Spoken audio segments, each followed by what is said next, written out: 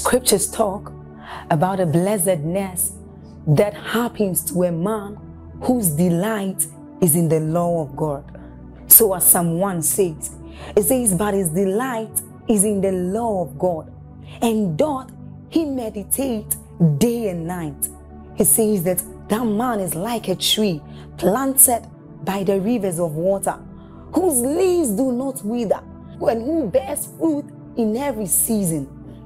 As you're about listening to this message, we believe that your life is going to be like that man planted by the rivers of water. Your leaves are forever going to bear. And we know that your season will not pass by. You will forever shine and you will forever bear fruit. We have a lot of content to share with you. So we would entreat you to subscribe to this channel, as well as like us. Hit that notification bell to receive more updates from us, because we know that whatever content here is going to set you on course at every time. It's going to make you attain whatever stature that Christ wants you to attain. Thank you. There is something about man being the chief recipient of God's mercy. You will have to understand the nature of man to help you understand his mercy. Hallelujah. Theologically speaking or doctrinally speaking, you would need to really understand theology, the study of God, his nature; anthropology, the study of man; and then soteriology, the entire exegesis of the subject of salvation, beginning from the fall of man, for you to fully comprehend the subject of God's mercy. And we also discussed the fact that the mercy of God is predicated upon his love, his compassion. That the mercy of God is a derivative of his compassion, his love. That it is impossible to be able to show mercy until you have compassion. Mercy is the fruit of compassion. Are we together? Very important to understand this.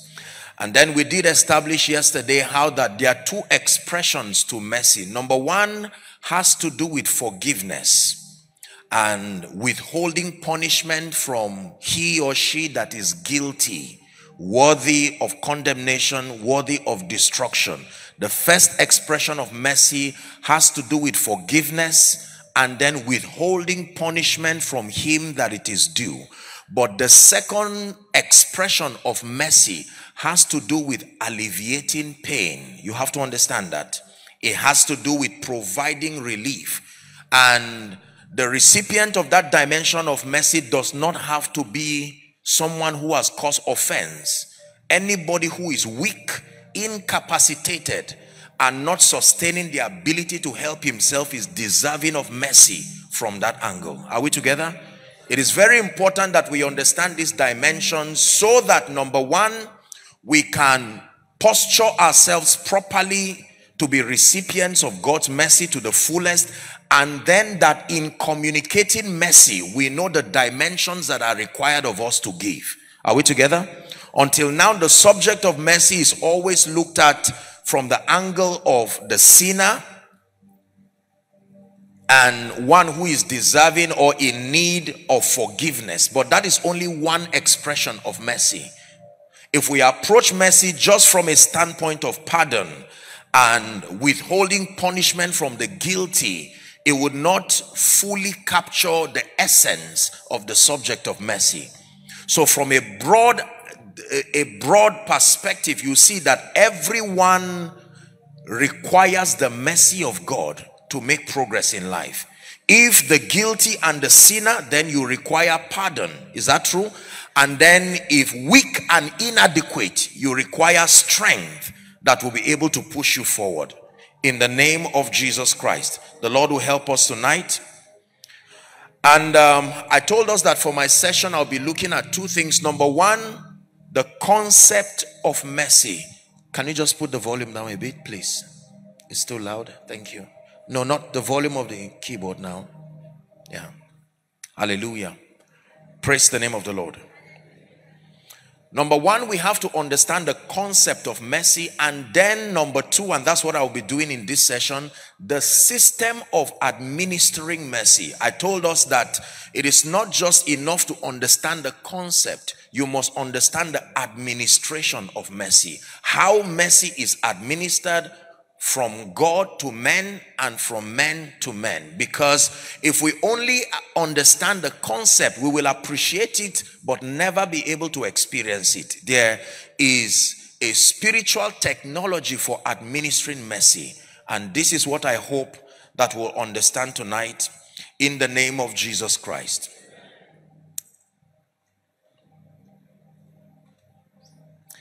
There is a weakness in man, especially the fallen man, by reason of the fallen nature and the consequences of the fallen nature upon man.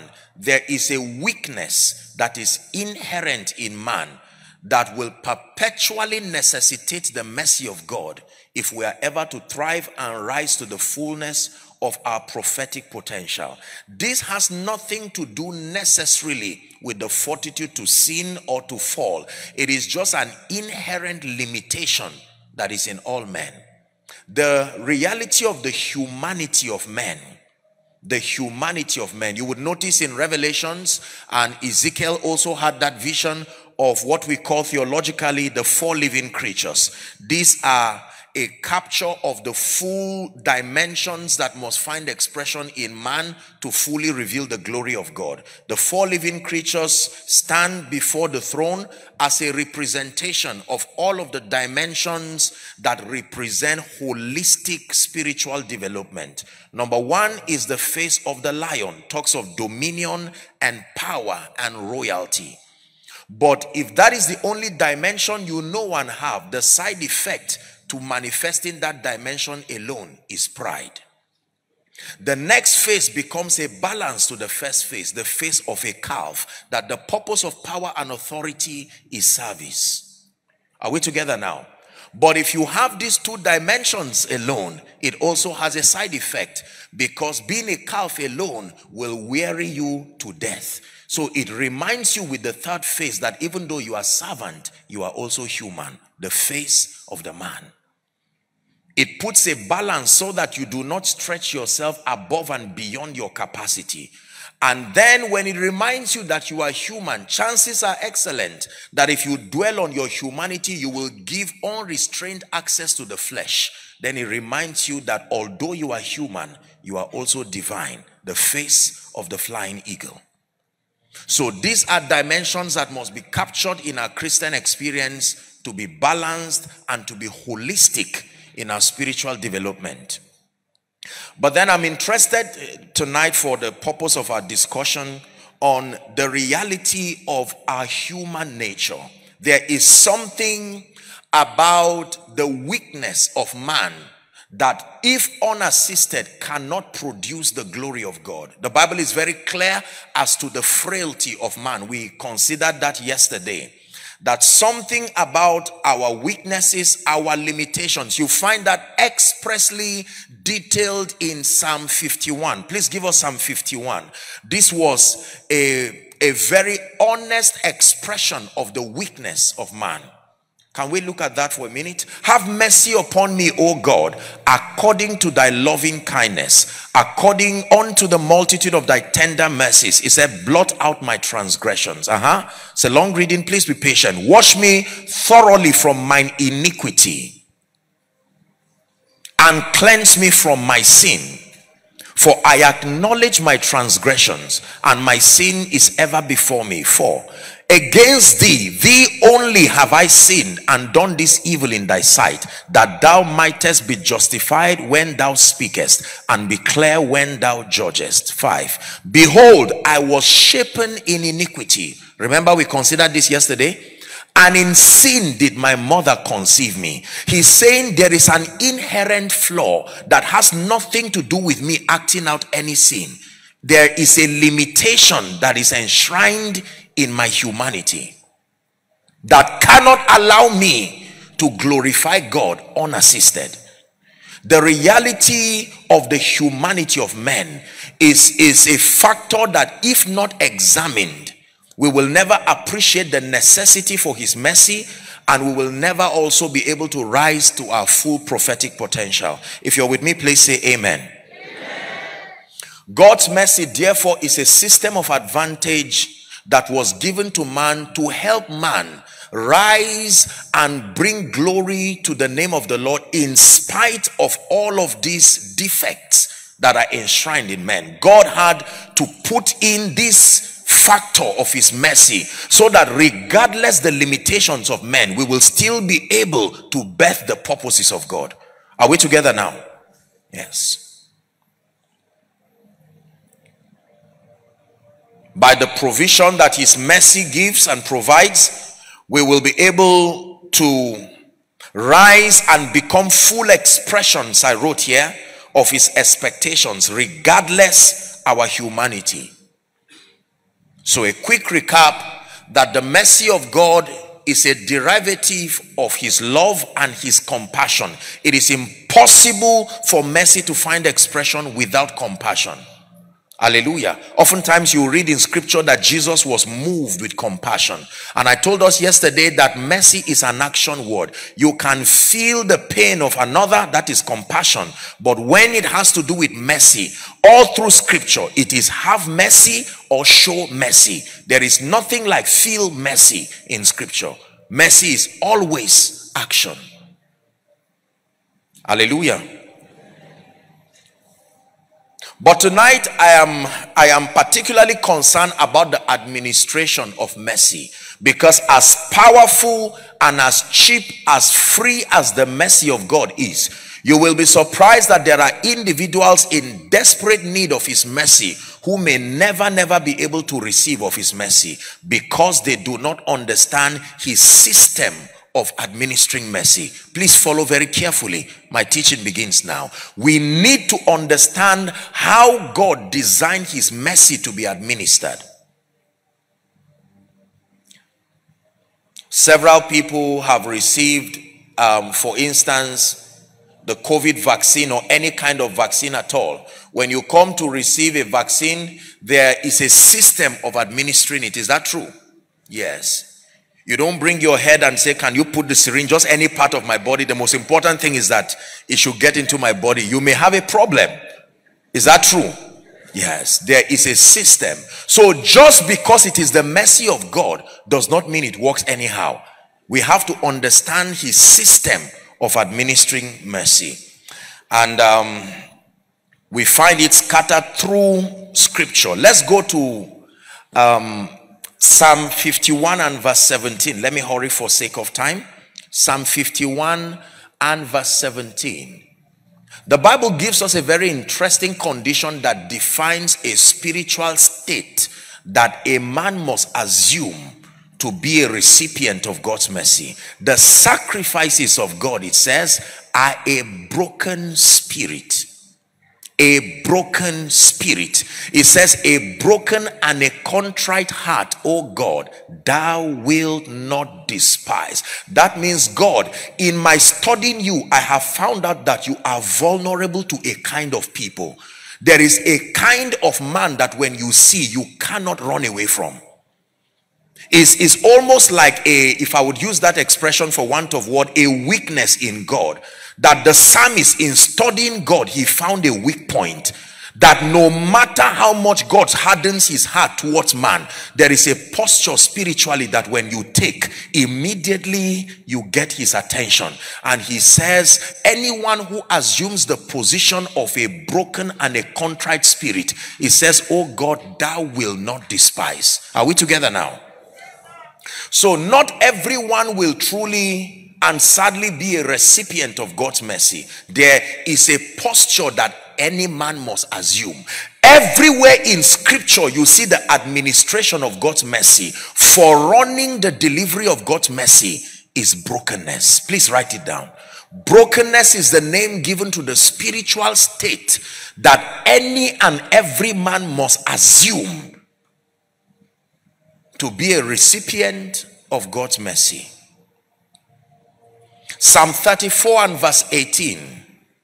Psalm 34 and verse 18. The Bible says, the Lord is nigh unto them that are of a broken heart. He said, and saved such as be of a contrite spirit. Is that in your Bible? The Lord, it is impossible for him to be far from those that are of a broken heart, and that those who will experience his salvation expressed as his mercy are those who are of a contrite spirit. Now, scattered through scripture, the way we study scripture, as you know, the Bible essentially helps us to know God by revealing three components. Number one, the promises of God. Number two, the principles of the kingdom, what we call the mysteries of the kingdom. Then number three, prophecies. So every time you open your Bible to learn God, you find captured in scripture the promises of God, a representation of the boundaries of his commitment to the believer, because God cannot be committed to the believer outside of the allowance that scripture provides. He is mighty and he is great, but he limits his dealings with men to the provisions that scripture allows. Are we together now? That means it is not just what you want that God does. It is what you want that is consistent with the provisions that scripture allows. And he has exalted his word even above his name. So you find promises. Number two, you find principles. The modus operandi of the kingdom. It gives you a capture of the ways of God. The methodologies of the kingdom, captured in stories, captured in parables, captured in similitudes, so that when you study these parables and these stories, behind the stories are a revelation of the ways of God. Are we together? The Bible says the things that are written aforetime, it says that they are for our learning, so that we through the comfort of scripture might find hope. Are we learning tonight? We're going to examine very quickly a story that captures, in my opinion, it is the most detailed capture of rebellion against authority, and then how the mercy of God is administered. I want you to follow me very quickly as we go to Luke chapter 15 and examine a very popular story. We know it to be the story of the prodigal son. Luke 15. Let's begin our reading from verse 11. The Bible says, and he said, a certain man had two sons. Follow the story closely. The Bible says, and the younger of them said to his father, Father, give me the portion of goods that falleth to me. And the Bible says, and he divided unto them his living. And not many days after, the younger son gathered all together and took off his journey into a far country, and there wasted his substance with riotous living. There's no point to deal with this story and show you all the lessons that should be learned, but maybe I should just take a few seconds to explain something. This was the first decision he took outside the influence of his father, and it was disaster. That meant that all his results was credited to his connection to his father. The devil, knowing that his immunity and his strength was connected to his relationship, insisted to dissociate him from his father. And the first decision that he would take out of the influence of his father landed him in trouble. Same thing happened to Abraham and Lot. God called Abraham, and the Bible says, and Lot went with him. The first decision Lot would make outside of the influence of Abraham landed him in Sodom. Hallelujah. Let's read on. Verse 13. The Bible says he went and wasted his substance with riotous living. 14 now. And when he had spent all, there arose a mighty famine in the land, and he began to be in want. He went and joined himself to a citizen of that country, and he sent him into his field to feed with swine. Look at the gradual degradation and decadence that was happening to this man. And then the Bible says, verse 16, and he would fain have filled his belly with the husk that the swine did eat, and no man gave unto him. Next verse. When he came to himself. This is a very powerful revelation of what God put in man. The Bible never said the Holy Ghost spoke to him. The Bible never said an angel appeared before him. That means it is within the power of man to come to himself. You may not be able to help yourself, but you can come to the realization that you need help. Follow closely. This is the protocol of the administration of mercy. Please keep that scripture there. He came to himself, and then he said, to who now? Himself. How many hired servants of my father's have bread enough to eat and to spare, and I perish with hunger? Can you see that sometimes hunger is a blessing? Because it sustains a unique ability to make you come to. There would be no need for this kind of intelligent discussion if there was plenty. The Bible says he came to himself. Follow closely. Verse 18. I will arise. He's speaking to himself now. So he had that ability. I will arise and go to my father, and I will say unto him, Father, I have sinned against heaven and before thee. It took a lot of thoughtfulness to get to that point, to know the extent of his sin. That I've not just sinned against you, I have sinned against heaven and against you. I am no more worthy to be called thy son. Make me as one of thy hired servants. Say brokenness. Everywhere you find the mercy of God administered, you always find a broken and a contrite heart. Please keep that story there. Let's finish up. It says, I am no more worthy to be called your son. Make me as one of thy hired servants. 20. The Bible says he arose. He would have thought to himself and remained there. It is within your power to come to yourself, and it is within your power to begin to take a step that demonstrates brokenness. The Bible says he arose and he came to his father. Watch this now. But when he was yet a great way off, his father saw him and had. There you see our terminologies again. It never said he had mercy, because mercy always flows from compassion. The father had compassion and ran and fell on his neck and kissed him. Verse 21. And the son said to him, Father. Can you see that he was really determined? He said what he said to himself he would say to the father. I have sinned against heaven and in thy sight, and I am no more worthy to be called your son. In the presence of such welcome from his father, many people will keep quiet and not say what they said they would say.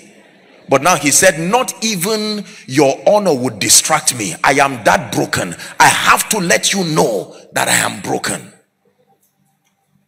22. But the father said to his servants, bring forth the best robe. This is the character of mercy. And put it on him. Do you know he never said bath him? He said bring forth. I don't care what condition. All that I need to see, I have seen. There is brokenness.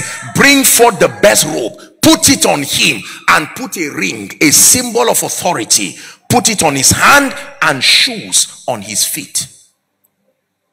And bring hither the fatted calf, and kill him, and let us eat and be merry. Why? For this my son was dead. What was the father talking about? Dead? What killed him? When you read scripture, don't rush. A man is talking to a son who is alive, and hear what the father is saying. This my son was dead. That means you don't need to die to be dead. This my son. There is a condition that is equal to death even when you are alive. This young man satisfied that condition that the Bible calls death. What is it? Separation. Is that not in your Bible?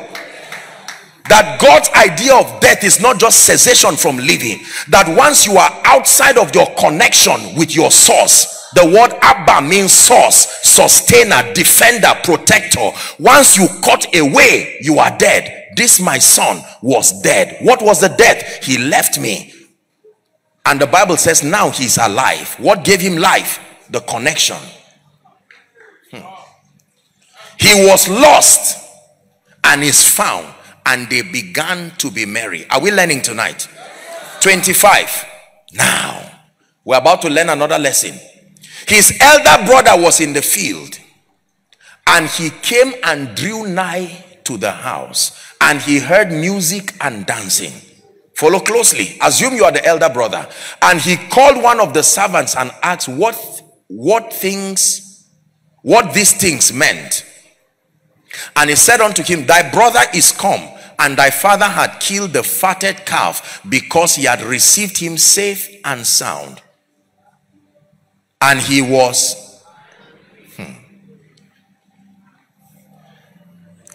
angry and would not go in. Therefore came his father out and entreated him. What a good father. We talk about the children and forget the father. The father was good. Next verse. And he answered and said to his father, lo, these many years do I serve thee, neither transgress I any time at thy commandments, and yet thou never gavest me mercy. How could I have been so close to you? As far as I'm concerned, I fulfilled the condition that would have made me a recipient of your mercy.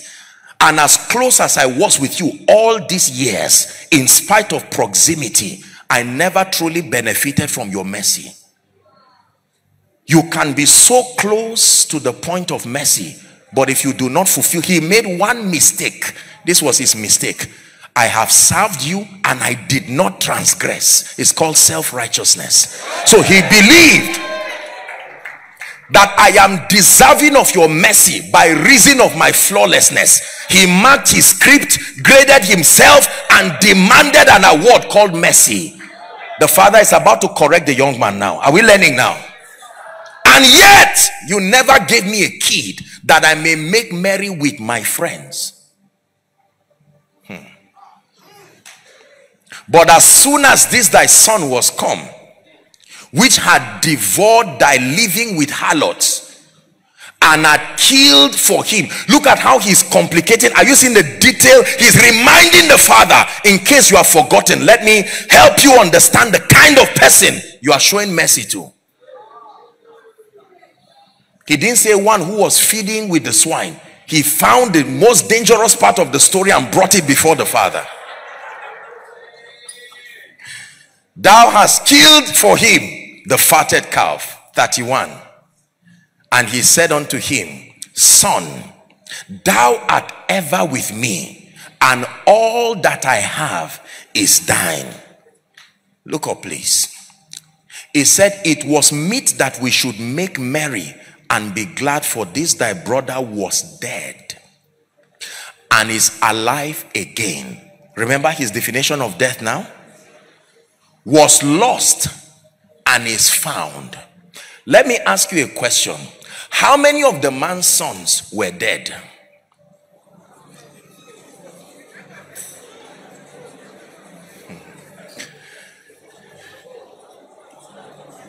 Because we see that the results that followed those who die was on both the elder and the younger.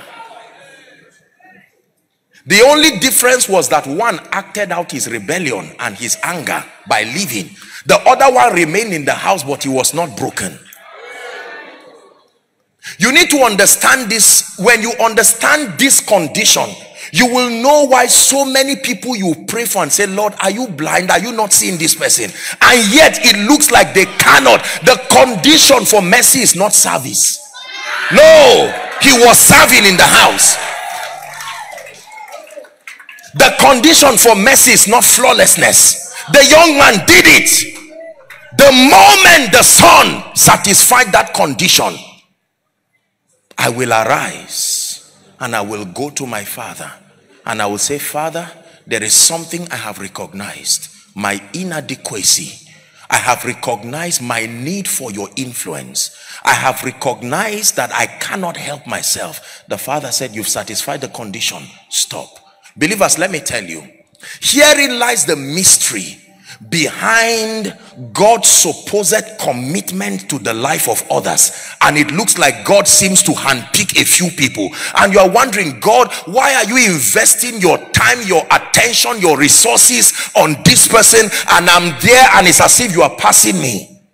And I'm a Christian, I'm a church goer, I love you, I love my pastor, and it looks like things are not working. I show you the system of administering mercy. When the strength of God comes and it finds strength, it will go back. The strength of God comes looking for brokenness.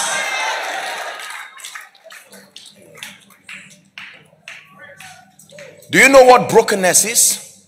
Brokenness is a state of admittance of your inability to help yourself out of your personal resources, that you are inadequate by default, by reason of the fallen nature. You don't have to wait to act it out and learn a lesson from your pain, that by default you recognize that if at any point you are unassisted by heaven, the result will always be disaster. So you don't have to wait until you act and then surprise yourself. It is a revelation that is ever before you, that God is not just a matter of Christianity. God is not just a matter of church. He is your life. If at any point you are separate from his influence, whatever decision that is made from that standpoint, like the prodigal son, like Lot, will always take you to disaster. Brokenness. The mercy of God is ever searching for brokenness. Brokenness among preachers, brokenness among business people, brokenness among all kinds of people. So you can find out that a young man can be smoking and drinking and lying down under a bridge and wondering, but in his heart he's saying, if there is a God, I know I do not deserve to see your face.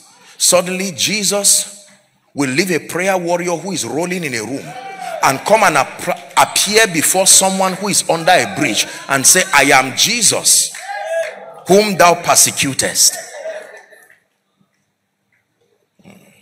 If you do not know what God looks for in men to help men, we can continue shadow boxing in self-righteousness and hoping that we will find his help.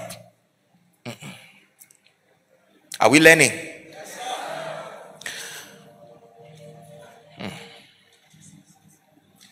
In Daniel chapter 4, let me hurry for time. Daniel chapter 4, let's look at verse 34. This was the story of Nebuchadnezzar. Remember, he had a dream about himself and the disaster that was going to come to him. At the end of the days, I, Nebuchadnezzar, lifted up mine eyes unto heaven, and my understanding returned to me, and I blessed the Most High and praised and honored him that liveth forever. This was after 7 years of becoming an animal. Remember, he was so haughty, he lifted himself and believed that he was God until he was turned to an animal for 7 years. This was the prayer of a repentant man. Watch brokenness, even from a king. Are you ready?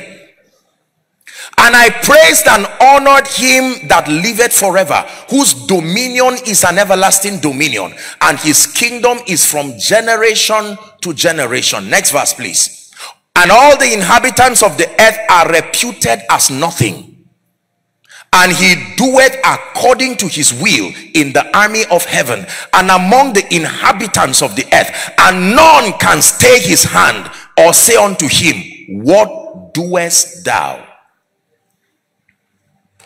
At the same time, my reason returned unto me, and for the glory of my kingdom, my honor and brightness returned unto me, and my counselors and my lords sought unto me, and I was established in my kingdom. An excellent majesty was added to me when he acknowledged that truly there was a God above him. Let me tell you this. Many believers are unable to receive of the mercy of God because there is something about the nature of man that would not admit that you are limited. There is something about the pride of men, especially in the presence of seeming results. It is very difficult to admit.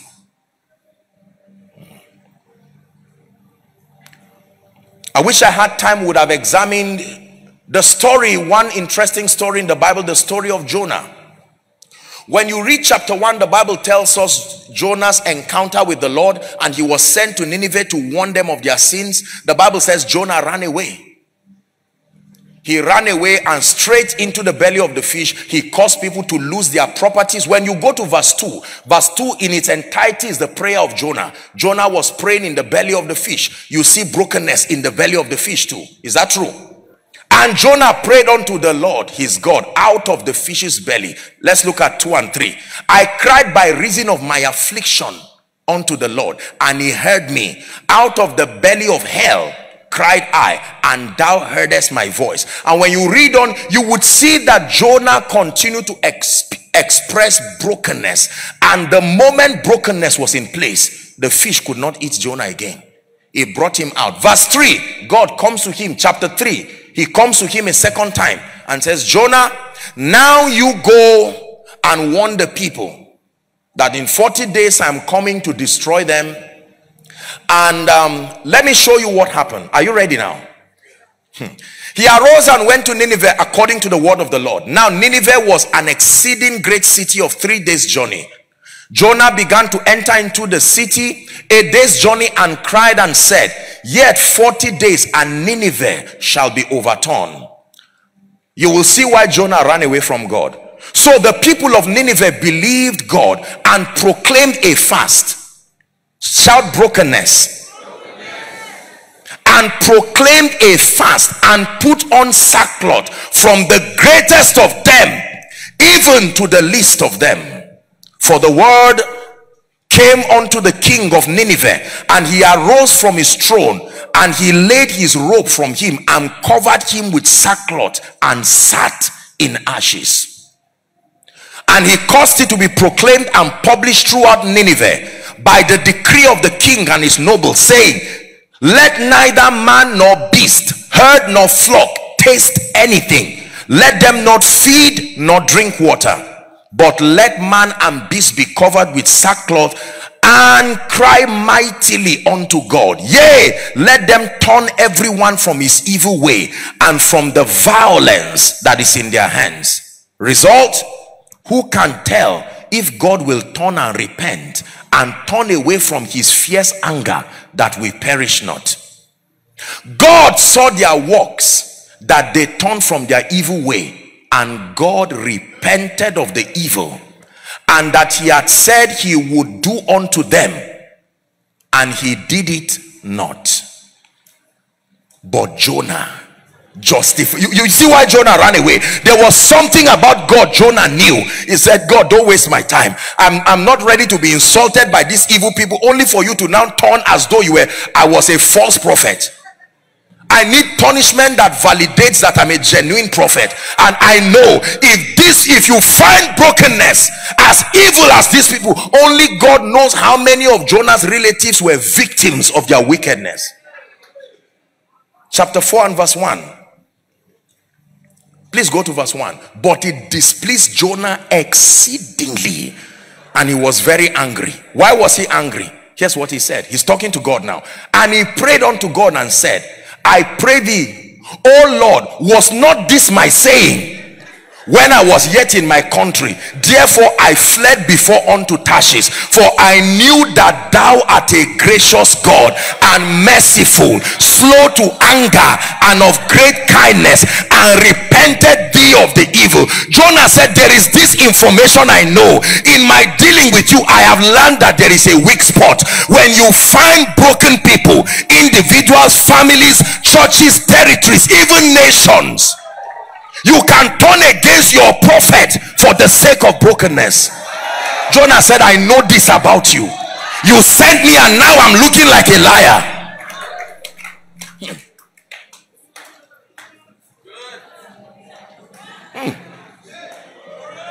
Oh, what's that song? Overwhelming, never ending. Oh, it chases me down, fight till I'm found, leave the 99.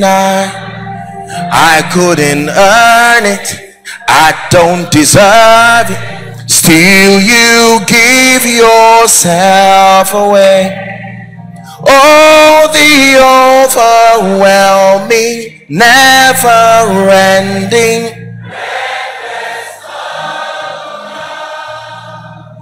You see that Jonah was a genuine prophet. There was something about the nature of God he understood. He said, God, you are sending me to these people, don't waste my time.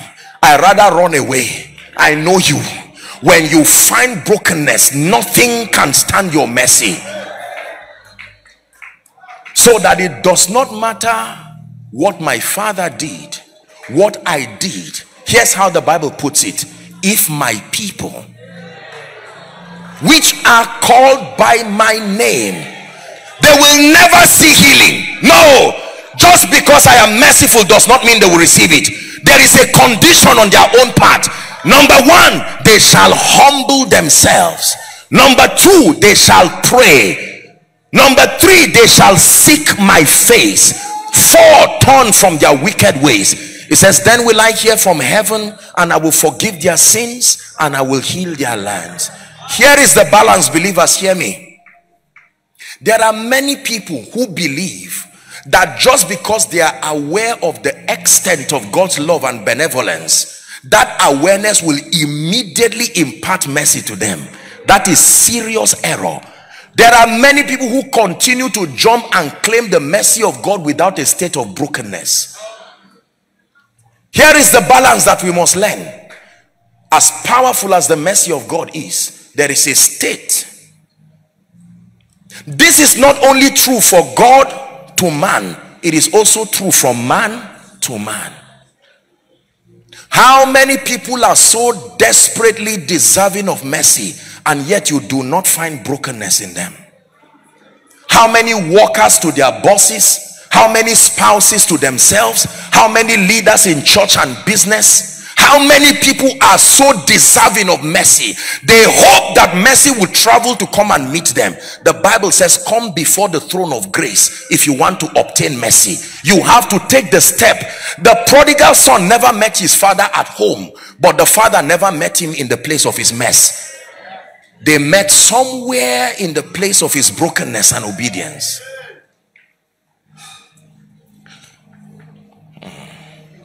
If we want to experience the mercy of God in our lives, we must understand that it is a broken and a contrite spirit. Let me wrap up with one more scripture. Luke 18, let's read from verse 9.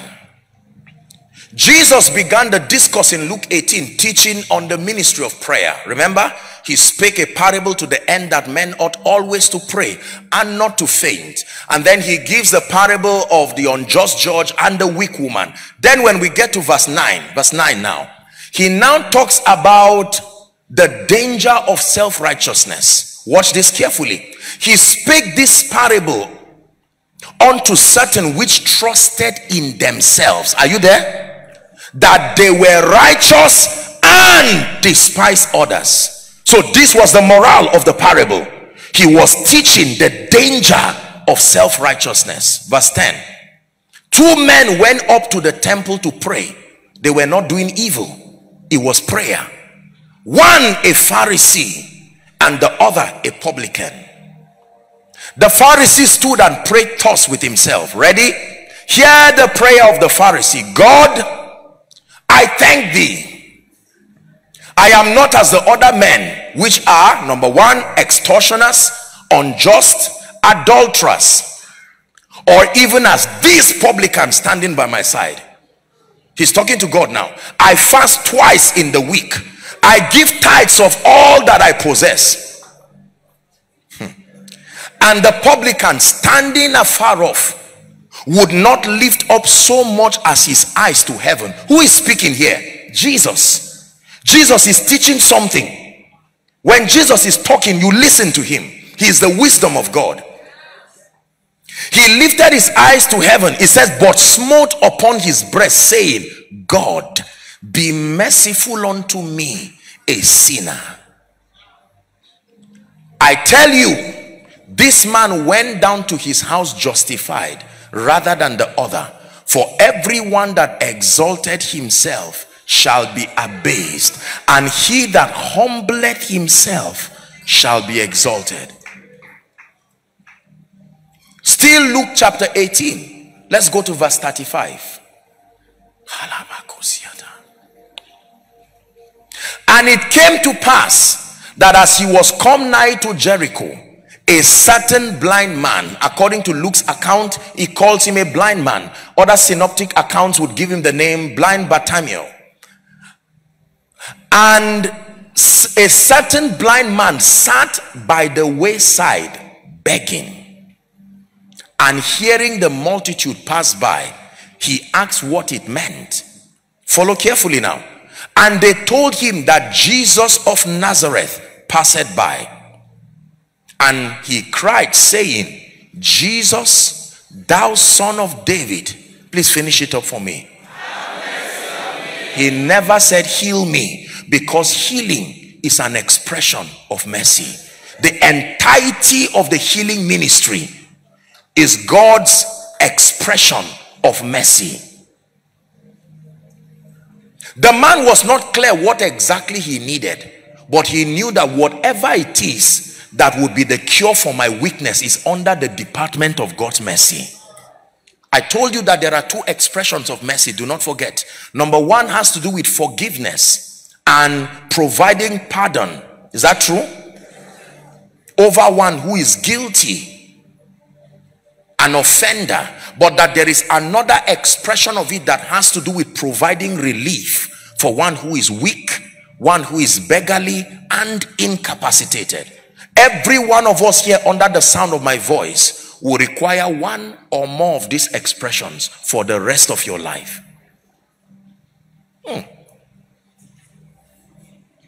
Please, let's finish up the story. Luke. He cried, saying, Jesus, thou son of David, have mercy on me. The Bible says, and they which went before rebuked him that he should hold his peace. But he cried so much the more, thou son of David, have mercy on me. And Jesus stood. Are you seeing that by this singular act, Jesus confirmed that he was an expression of God? Because remember what the psalmist said, a broken and a contrite heart, oh God, thou wilt not despise. So if Jesus was truly the invisible image, or the express image of the invisible God, he should not see brokenness and pass. So he stopped and commanded him to be brought to him. When he was come near, he asked him, saying, what wilt thou that I shall do unto thee? It looks like sarcasm. What should a blind man want? And he said, Lord, that I may receive my sight. Here's what he said. Receive thy sight. Thy faith has saved you. Immediately he received his sight and followed him, glorifying God. And all the people, when they saw it, they gave praise to God. Mercy. Have you seen that everywhere you see the manifestation and the administration of God's mercy to individuals, to nations, to territories, it always comes in response to brokenness. Therefore, if you embrace brokenness as your default state, now you understand what Jesus was saying in his Beatitudes when he said, blessed are they that hunger and thirst. He was not finding joy in their predicament. He was trying to describe a state that if you are aware of your inadequacies, you will always be filled. It's a reward. Listen, ask any man of God, ask any businessman, ask anyone who has experienced the grace and the glory of God in their lives, their ministries and their endeavors. If they are to be honest with you, they may not even be able to articulate the basis of such investment of God's attention upon their lives. I'm giving you the theological explanation that there is something about their walk with the Holy Ghost that has brought them to a perpetual state of brokenness. Brokenness is not self-condemnation. No, not at all. Brokenness is a state of awareness. Was this not what happened to Isaiah in chapter 6? When Isaiah beheld the glory of God, here's what he said. He said, woe is me, for I am undone. He said, I am a man of unclean lips, and I dwell amidst a people of unclean lips. For my eyes have seen the King, the Lord of hosts. As a result, he was now ushered in to experience the mercy of God. One of the cherubs, the seraphs, had a live coal, and he touched him, and he says, your iniquity has been taken away from you. Believers, I don't know about you, but you see, this man standing before you is a product of God's mercy. When I hear people brag and celebrate their achievements and everything, I stand back and I know that in all fairness, would I be honest with myself to credit the results on my life today to my performance, connection? Is that true? Would I be honest? It's not just because I've read it in the Bible. I am aware of the limitation of my state sociologically, etc. You see that?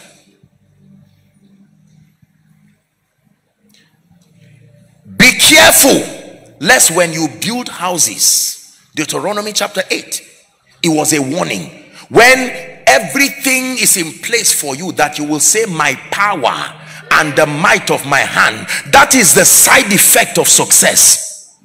That it is possible that when you succeed and the spotlight is on you, it becomes embarrassing to credit the honor to another. There is something about men and our itch and desire to be celebrated.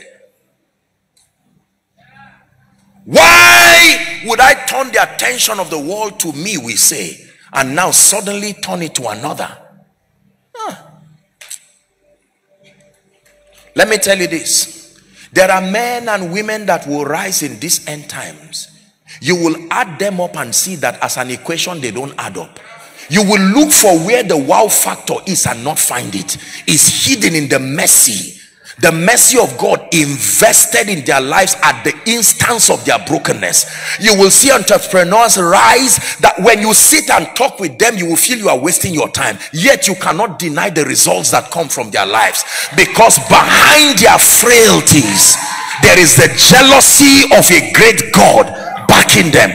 You will see this in preachers. You will see this in ordinary men.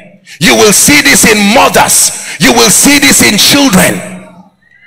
Listen to me. When you understand the entire theology of God's mercy, then you will now know how to be merciful to others. You will know what to look for also in administering mercy. So no one just blackmails you spiritually. Show mercy. No, I must, like God, find brokenness. If I do not see brokenness, there is no point communicating mercy.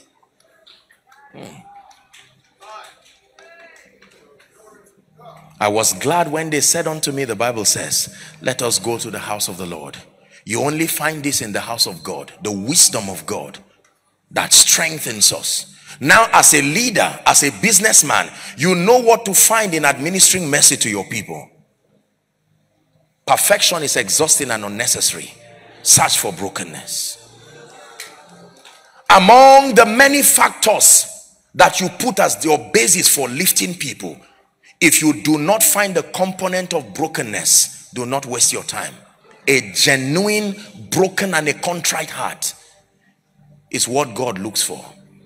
Question: when we make the altar call, why do we oftentimes ask those who have admitted to stand up, to come and stand before everyone and make that declaration?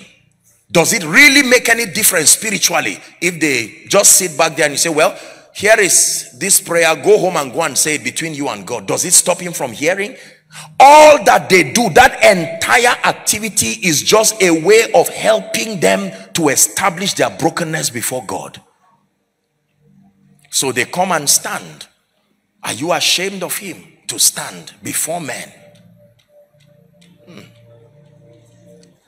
You see why that coronation happened for Jesus? It was not just because he was Lord. Find out what happened to him. Philippians chapter 2 from verse 5 puts it very expressly. It says to permit this mind to be in you, which was also in Christ Jesus. And then it says, verse 6, as we wrap up, it says, who being in the form of God thought it not robbery to be equal with God. What happened? Watch this. He made himself of no reputation. Watch the protocol now. And took upon himself the form of a servant, and was made in the likeness of men. And being found in fashion as a man, he humbled himself. Here it is. And became obedient unto death. Now you understand our concept of death.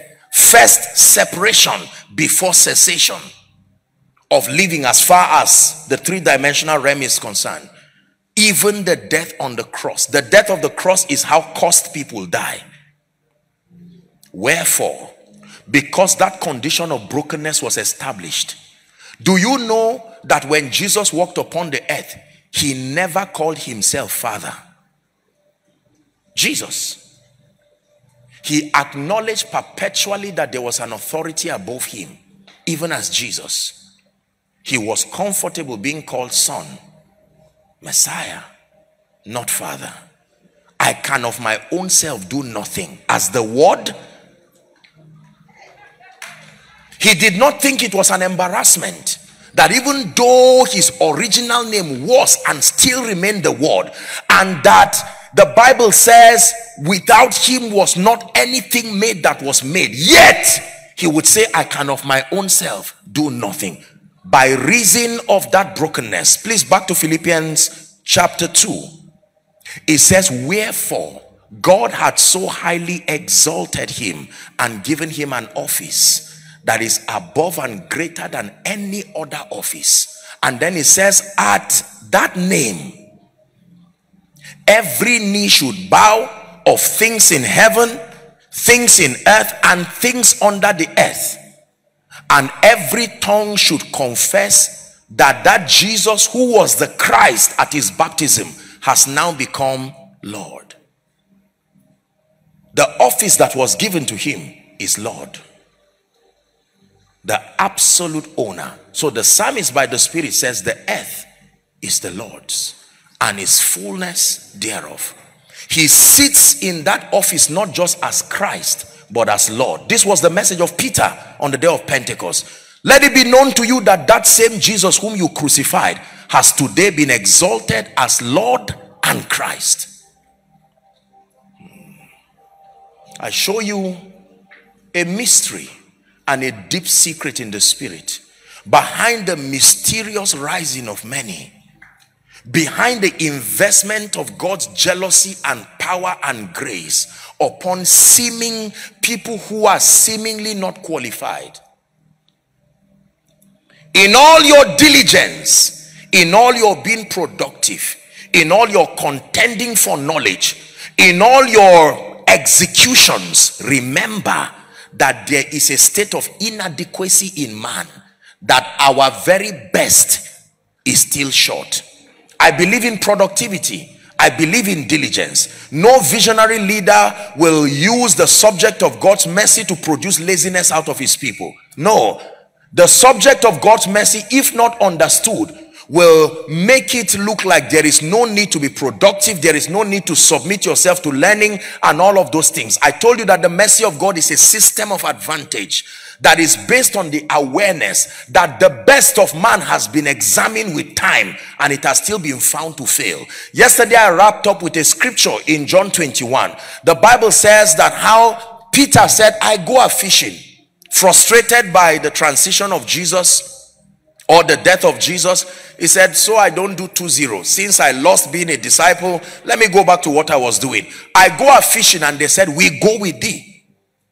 The Bible says, and they went forth and entered into a ship immediately, and that night they caught. Was Peter a good fisherman? Help me. Was his boat fine? Was his net well? Where do you find fish? So he was in the right location with the right tools, having the right mind, yet no results. There are times everything is right, yet no results. If you want to find fish, you should be at sea. If you really need to catch fish, you should have a functional net. There are times, oh businessman, there are times, oh man of God, there are times, oh family man, that from the standpoint of men's system, everything is in place, yet you will surprisingly not catch fish. At that point, you do not need your skill again. Leave the boat and look for Jesus. Jesus looked at him and said, little children, have you any catch? Peter would have been angry to say, I'm older than you. Little children, your age mates were killed already. So everybody who was older than Jesus was older than him by at least 2 years. He said, remember his age mates were killed? Now he's calling Peter, who is married, little children. Peter said, I accept. I am a child, because if I'm not a child, I should understand the dynamics that will be able to produce fish. And since I am that incapacitated, your verdict about me will not be taken for an insult. I accept. He was ready for fish. He said, cast your net to the right side. Since you passed that test and you're not insulted by my assessment of your weakness, cast your net to the right side. The Bible says he cast his net to the right side, and all of a sudden he caught fish. Spare me a minute or two as we wrap up, because someone came to church wondering, Lord, I love you. I've been around church. Remember the elder son. I've been around you. What is it about me that I've been in this church for 5 years and I may not have that much testimonies? A stranger comes in and before the sermon is already crying, and he leaves back with his healing. He leaves back with his breakthrough. 2 weeks after WAFBEC, he's returning with a buffet of testimonies. I show you the missing link. Could it be that you have not understood that the best of man is still limited? The mercy of God provides forgiveness, pardon for the guilty and for the sinner, but it provides a system of advantage to remedy for your inadequacies and remedy for your limitations by reason of wearing a mortal body. This is what makes him a high priest who has compassion. I define compassion as the ability to be touched with the feelings of our infirmities. Jesus today is seated at the right hand as a man, not just as God. He went with his body, the man Jesus, and he makes intercession, because God does not pray. Only men pray. Prayer is for men. So Jesus can pray because he is still in heaven as a man. He makes intercession for us. The basis of his intercessory ministry is the fact that he has felt the reality of our humanity. There's no record of God being hungry, but when Jesus walked upon the earth, he was hungry one day. He looked at a tree that lured him. He came thinking green grass meant fruit or green leaves, and not finding any, he cursed the tree. The Bible did not hide the frustrations of Jesus. The Bible did not hide the limitations that even though God, one time he came to the temple and found men buying and selling, he whipped them. It's in your Bible. Jesus was angry. He wept at funerals. He was sad. The reality of that human nature. Now he captured that experience together and he's seated at the right hand, so he can tell the Father, I know what it means to stand alone as a preacher from a family where nobody believes you. I know what it means. Brothers and sisters, it is on the strength of the awareness of God's mercy that we are also strengthened to communicate mercy to others. The fortitude for mercy will not just come because you read it in scripture. You must have illumination and understanding. There is something intrinsic about the nature of man that should not surprise you again. The best of a man is still flawed. All it takes to reveal that flaw is time. Remember the story I gave us yesterday? The woman caught in adultery. The conviction started from the eldest, the one who had lived longest. No wonder our loved ones, the older they become like children. All their anger of youthfulness just erodes with time, because by the time they are 60, 70, 80, their life is full of stories and memories, and they can look at you over something and say, just go, it's all right.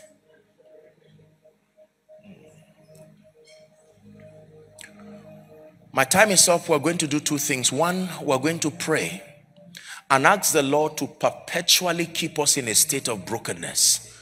Brokenness means that you acknowledge that unassisted by the help of the Spirit, you are inadequate and your best is still short. And that when God finds brokenness, you are ready to be a bona fide recipient of his mercy. Please rise up on your feet, or whatever position you find comfortable, because please lend me 2-3 minutes, may I request, so that we pray. I don't know how you're going to talk to the Lord tonight. Many following online, I'd like you to cry to your maker and my maker.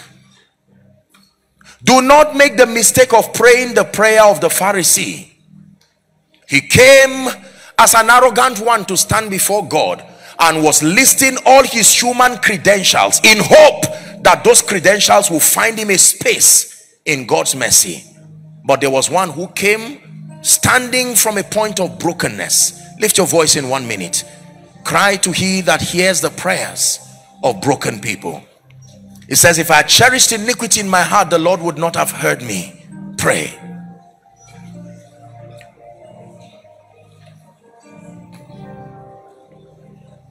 Oh, the overwhelming, never-ending, reckless love of God. Oh, it chases me. It leaves the 99. I couldn't earn it, and I don't deserve it. Still you give yourself away. Oh, the overwhelming, never-ending, reckless love of God. Make sure you are praying. Are you praying? Let it be from the depth of your heart. I come before you with brokenness, with the awareness that unassisted there is frailty in my nature that will not allow me bet the purposes of God accurately. It is based on this understanding I come to you. Are you praying? No shadow you will light up, mountain you will climb up, coming after me. No wall you won't kick down, lie you won't tear down, coming after me. Shalabako sada brandeke de balako sitaya. Shaleka praska de belenda ko shalabragadusiata.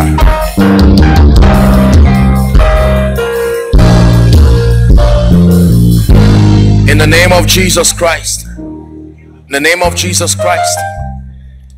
Can I speak over your life? And that also doubles for those of you who are trusting God for one healing miracle or the other. I just want to take a minute to speak over your life. Healing flows from his mercy. It's a system of advantage to preserve your body, because the body must be prepared to serve his purposes.